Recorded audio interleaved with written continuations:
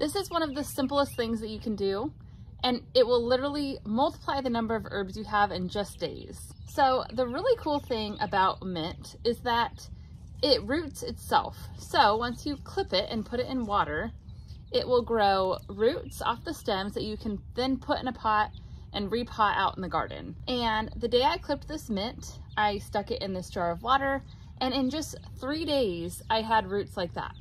It's incredibly fast, and it is the simplest way to multiply the number of herbs you have. So if you've ever bought mint at your local nursery, buy it once, but then don't ever buy it again. So next time you're out in the garden, take a clipping of your mint, stick it in some water, and watch how fast the roots grow.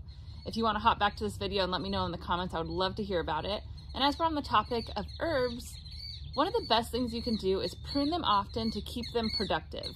And if you head to this video right here, I give you all the tips on when and how to prune herbs so that you can keep healthy plants growing all season long. So head to that video next, and I'll see you there.